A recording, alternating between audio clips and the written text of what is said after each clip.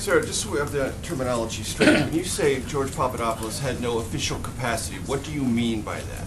I mean, he was a volunteer on the campaign and a volunteer member of an advisory council that met one time. So his activities were entirely of his invention. No one asked him to do any of these things. Is that what you're telling the American public?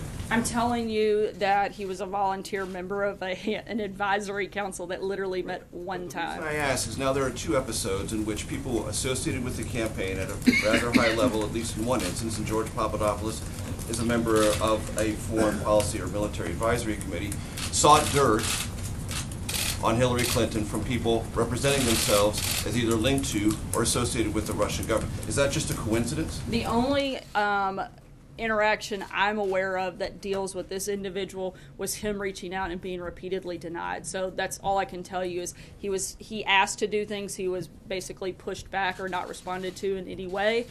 So any actions that he took would have been on his own, and you'd have to ask him about those because I can't answer. Later activities of the campaign to have that same kind of meeting at Trump Tower.